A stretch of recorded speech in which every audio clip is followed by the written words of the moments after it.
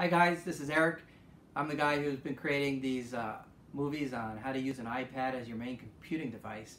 But today I'm going to do something a little different and talk about it on a personal side note and just tell you that I actually switched from an iPhone to a Google Pixel phone. And I'll tell you why that's important. Because if you know anything about me, if you know me personally, you'll know that I am the most Apple fanboy you could ever think of.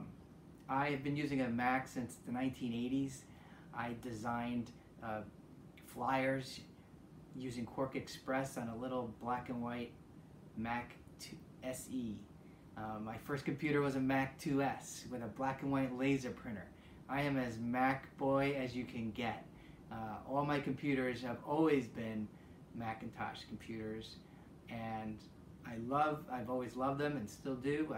I love my iPads. I've always used nothing but iPhones until now. So it all happened back about last September when iOS 11 came out, and it killed my iPhone 6 Plus. It made it so slow it was practically unusable, and I was so annoyed at Apple for screwing up my phone. So annoyed that I went to the Apple store. No, I'm sorry, I went to a Verizon store. So I went to a Verizon store and took a look around and seen what other types of phones they had, and I've been reading about this Google Pixel phone and how it's created and made by Google, which some of you may not know. Google is the creators of the Android operating system. The Google phone is a pure Android phone, meaning there's nothing else added to it, and all of the default apps are Google's apps. And I really am a big fan of all the Google apps. I've always used them on my Apple iPhone. I use Gmail as my email application on my iPhone. Google Calendar was my application on my iPhone. I use Google Docs. I listen to Google Play Music. I use Google Maps on my iPhone. So when I saw this phone here, and I noticed that all of the apps on here are the apps that I already use.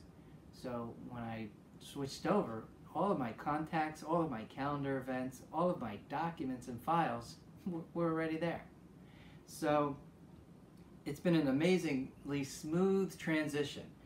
And in this short video, I just want to explain to you some things I've learned about the Android operating system and why I really like this Google Pixel phone. So if you are an Android user, you could probably stop this video now because you already know everything there is to know about Android, and you're going to laugh about the things that I find to be really cool. But actually, you might want to stick around because I might need your help in answering some questions that I still do have about Android. You see, this is my very first Android phone. I've never used one before, so I don't know if some of these features that I'm about to tell you are features unique to the Google Pixel phone or all Android phones. So stick around, you Android guys, because I might need your help. Okay, so but some of the things that I really like about this Google Pixel phone is, like I said, first of all of the default apps default to the Google apps. And they're the apps I already used. Google Maps, Gmail, Google Calendar. So switching over was so simple to do because I didn't lose any of my information being a Google fanboy on an iPhone. So I have some notes here on my iPhone. I still use my iPhone as a secondary screen. It's a nice big screen for watching movies, and I treat it like an iPod. So anyway, some notes about some of the features I really like about the Google Pixel phone. And one of the things is it came with USB-C with fast charging. And it's incredible how you can plug this thing in and in just a few minutes you have a couple hours of battery life just from a few minutes of charging. It's really incredible. So USB-C is a really neat feature that I hope the future iPhones adapt soon. The other thing is, oh, this was an older phone. I bought this back in September, almost 10 months now, and this is the original Google Pixel phone, and it still has a headphone jack. So when I was buying this, the Google Pixel 2 was just about to come out, and I purchased this with a huge deep discount. I think I'm only paying like $14 a month for this phone, and it's still an amazingly super fast phone. I love it, and it was so inexpensive compared to the new Apple iPhones. So it was another great bonus to have the headphone jack that I could still plug in my headset to. So another great feature that I love is, now I can't explain this one. This is Android people, you gotta help me. This thing, I can talk to my phone. So let me back up. One of the coolest features about this phone is that it's got the Google Assistant built into the phone. So the Google Assistant is that thing that Google sells, those home devices that you talk to. And you can just say, okay Google, and ask it to do anything you want. Well, that's built into the phone. So it is so accurate, it's so incredible that you end up talking to your phone all the time to tell it to do anything you want. So I find that I use that feature all the time for anything. Set timers, set alarms, set appointments. It's incredible. I love it. But one of the cool things I just kind of discovered by accident is that I can just tell it to do something. Okay. So here's something that I just have to demonstrate to show you that just blows my mind. So I can say, okay Google, play The Flash on the family room TV. I had to think about what room I'm in. And look what happens. I have a Chromecast device plugged into my TV, and it immediately brings up The Flash. On those pizzas when you order online. Okay, Google. Off sausage pizzas, Pause. handmade pan pizzas, even barbecue banana pepper pizza. Okay, so pause TV. So here's the thing that blows my mind, and that's the movie's The Flash, and it plays on the CW. You notice it came up on the screen. However, if you look at my phone, I don't have the CW app installed on my phone. It's not here. I never put it on. Here are all my apps, and it's not on here. So I can't explain how that happens. I have no idea. It just works. So somehow it pulls and it shows the app on the screen without me even needing it to be installed. And as an iPhone guy, that blows my mind. I can't get over that. That is so cool. So another thing that similar to this is like podcasts. I listen to podcasts, lots of podcasts, and I can just tell it, again, without needing an app. I can just say something like, okay Google, play the latest Dave Ramsey podcast. All right, here's the latest episode of the Dave Ramsey Show, Insight on Money and Marriage and Mama Bears, Hour 3.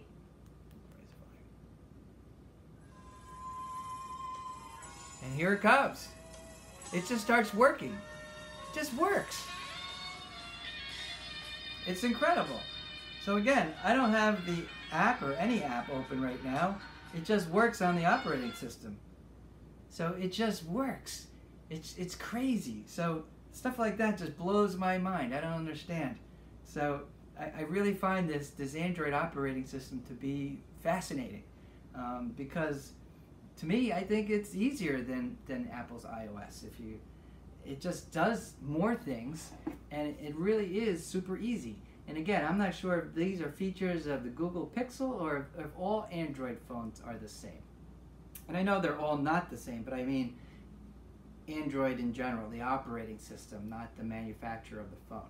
So if you're an Apple guy, let me explain something about all that stuff, which could be confusing because it is to me, an Apple guy. You know, we're so used to the iPhone. The iPhone is made by Apple. Apple makes all of the iPhones that are available, the 10, the 8, the 7. You know, they make all of them. They're the sole manufacturer. They also make the operating system, the iOS.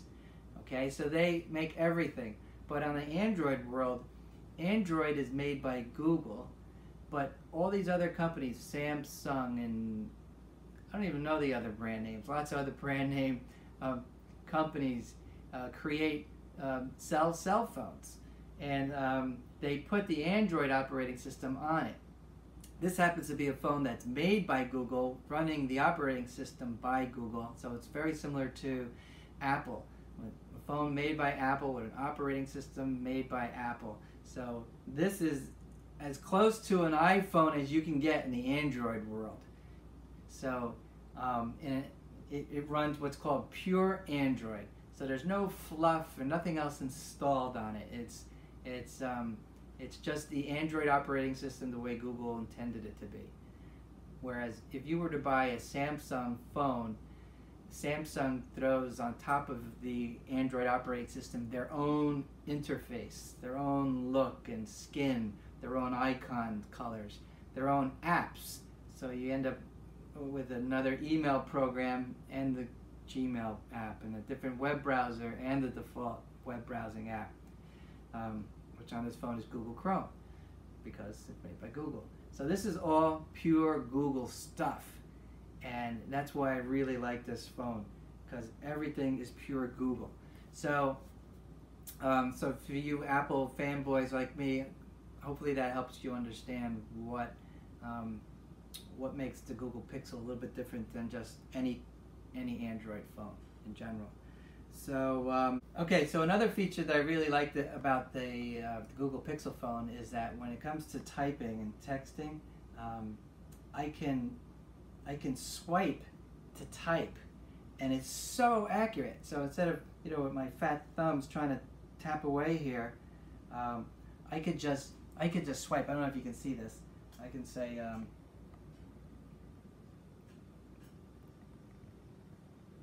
I'm going pretty darn fast, not paying attention, but that's 100% accurate. Today is actually the 4th of July. So happy Independence Day. So I can swipe that out so fast, and it just works. It just blows my mind. And I know there's an app, I think it's called Swipe or something like that. You can install those keyboards on the on your iPhone as well. But on this phone, it's just built in, and it just works. It's super great. Okay? So I love that thing. What else? Oh, the ability to customize the desktop. So here, the way it works is, on an iPhone, you have all your apps that just appear on your screen, and you really have no control. On this phone, actually, let me just put this phone on the table so we can look at it a little bit closer. You're allowed to customize and do things wherever you want. So on my home screen here, you notice I have my little icons that are along the bottom of my screen. On an iPhone, they all appear on the top of the screen. And those are just shortcuts, really, to the apps that I want to appear there. Your apps really appear when you swipe up alphabetically. The Google Pixel displays every app that's installed alphabetically on your phone. So there they all are on one scroll. Okay, but it does have the ability to create multiple screens just like the iPhone, and you can put the icons, these little shortcuts of the apps on these screens as well. Okay, and put them anywhere you want. So that's the really nice thing, is the ability to customize these things and really move them around. I can literally move them anywhere. See, I just put it right there in the middle. You just drag and drop, put them anywhere you want. Okay, the other thing is something they call widgets, and that I can add extra features to the desktop. So on this phone, I put this gigantic clock right on the top screen so I can see the time, and it's really great. And it's great to have that. And I have up here the date and the time and the temperature up on the top, and I think that's built into the phone. And what's cool about this is I can just tap on the 90, and there is the weather. It just instantly brings up the weather app. Isn't that amazing? Just from a tap. There's the date. If I tap on that, it instantly opens up the calendar. So it's so fast. I love it. If I tap on the clock, it instantly brings up my alarm clocks. Which, incidentally, a cool thing talking about alarms, on the iPhone, when you set a timer, you can only set one timer at a time. And if you ask Siri to create another timer, it says, you already have a timer. Do you want to replace it? Well, guess what? On this phone, you can add a timer, and you can have multiple timers going on I'm upside down. Did I actually do anything? I can't see. Oh, you hit that button there. So their timer's going. So I got that timer going, and then there's another timer going, and I got another timer going, and I got another timer going. So it's so cool to be able to have multiple timers. I like that. And I can access it just by tapping on the clock. And look how fast this phone is. I just love it. Okay? So that's a cool feature that just really blows my mind. The ability to customize the desktop and put things wherever I want and add all these extra features to the phone. I just think it's great. So, so another cool thing I got to show you that blew my mind, and I learned this by accident, is when I was driving in my car and I opened up Google Maps and I had the direction thing going, right? And I'm driving in my car. I had this thing mounted. Walking directions. So I'm going to hit start. So it's giving me some driving directions. And I needed to do something else when I was in my car, so I hit the home button. And the map minimizes and goes down on the bottom of the screen. It stays open. So now I'm able to do something else. And there's a little map app, and it kind of follows you. So you can kind of multitask. That's really cool. I like that a lot. So that's a neat feature. Oops, I guess I have to stop the apps for that to go away. Okay, so Google Maps, pretty neat. Another one is the ability to run two apps at the same time. Very similar to the iPad, where you can run two apps going at the same time, side by side with a split screen. Well, this Google Pixel phone, you can actually run two apps at the same time, and it's really helpful. So, I could bring up a web browser, and I could click and hold down this button and tap on the app I want to bring. So now I have, there's the Maps, Google Maps, and the web browser going at the same time. Isn't that neat? So, this was really helpful. One time I was on the telephone, and I'm on hold with some company. I can't remember what it was, and I had to look up my account number, and I was able to do a dual screen and quickly look up my account number on my 1Password app and find my account number without losing the touch dial on the phone. So it was really helpful to be able to run two apps at the same time. And I know that's something that the iPhone can't do yet.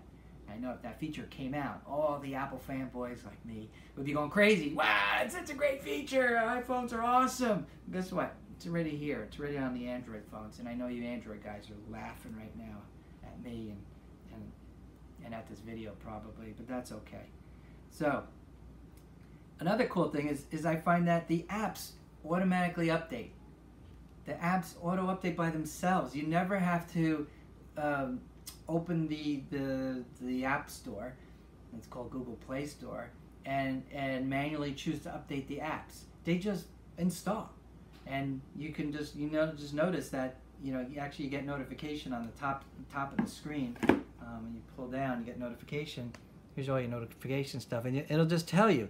And it actually is right there. 5 apps were updated, and it tells you what apps are updated. If you tap on it, it'll tell you what just got updated. But I find that on the iPhone, I have the setting turned on to auto update my apps, and I know there's a feature, right? And on the iPhone, you can ask it to do that and automatically update your apps. And mine is always turned on because I always want that feature. However, I always notice when I go to my App Store on my iPhone, gotta wait for it to come up because it's slow, and I hit updates. Okay, I don't have any at the second. Actually, yeah, one of them, okay, is right there. It says update all. Okay, so I have updates that are just hanging, waiting for me, and they don't seem to update until I open up the app, and then I get the little number thing, and it tells me what new apps are there.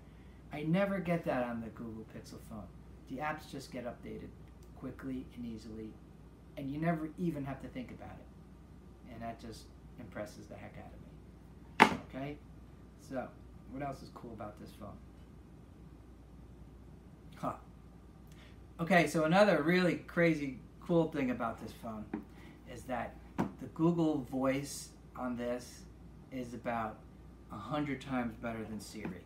I am sorry, Siri, but you really stink when it comes to dictation and being able to hear and interpret what I'm saying. This Google Voice is so much more accurate when I talk to it.